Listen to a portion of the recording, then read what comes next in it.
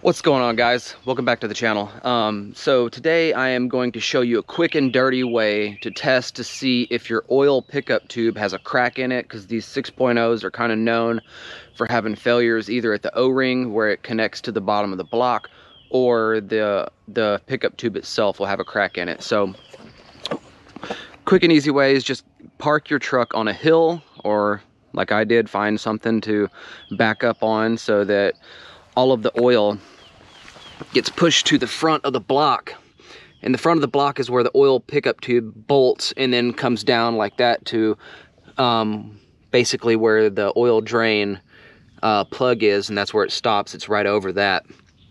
But you want to do that, let it sit overnight so that you don't have your results messed up by driving around your truck the day before.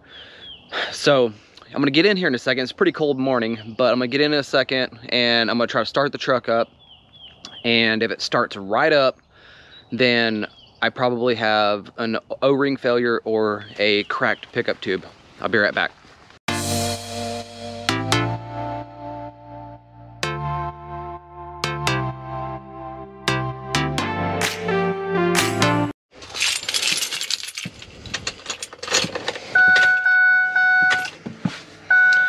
All right, we're letting the glow plugs warm up.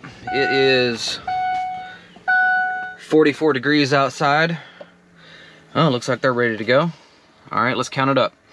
1 Mississippi, 2 Mississippi, 3 Mississippi.